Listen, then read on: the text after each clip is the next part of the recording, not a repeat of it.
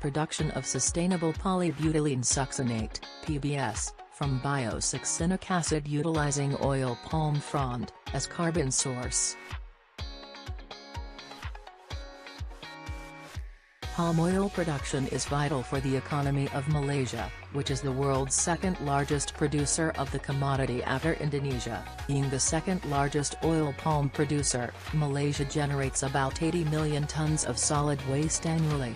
60% of the solid biomass consists of oil palm frond, OPF. And remaining includes the empty fruit brunch, oil palm trunk, oil palm kernel shell and mesocarp fiber. What can we do with this OPF? OPF have high amount of sugar. It can be utilized as cheapest potential carbon source for fermentation industry.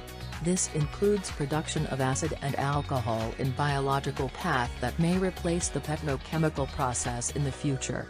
The generated bioacid and bioalcohol can be used to produce bioplastic.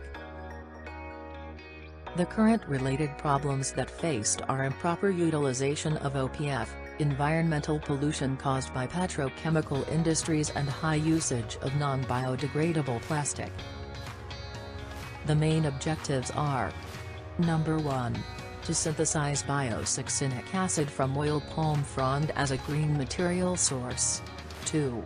To utilize the synthesized bio-succinic acid as monomer for production of polybutylene succinate PBS. Number 3. To further process the bio-based PBS into food packaging such as cups and plates. And lastly, is to reutilize used PBS-based food packaging as fertilizer for commodity crops. The uniqueness of this project is demonstrated in this eco-friendly cycle.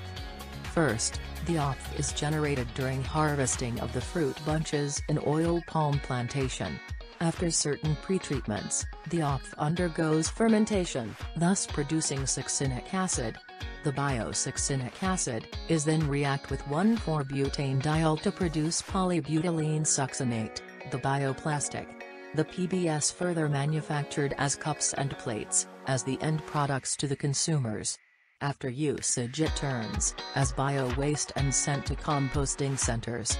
At the end, the bio-waste returned to earth, as fertilizer to any agricultural industries.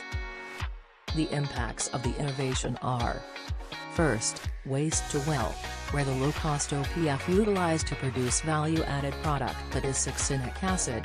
Secondly, greener succinic acid production path. Thirdly, the bio-based PBS products have good properties and high potential to be commercialized.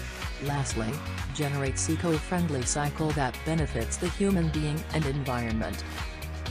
As conclusion, the inexpensive and readily available organic waste in the form of OPF can serve as an efficient substrate for successful realization of a bio-based economy. This innovative project has the potential to reduce the impact on our resources, reduce our carbon intensity, and decrease the growing piles of waste materials. And lastly, a sustainable and circular approach to consumption can be achieved in the palm oil industry. Thank you for watching.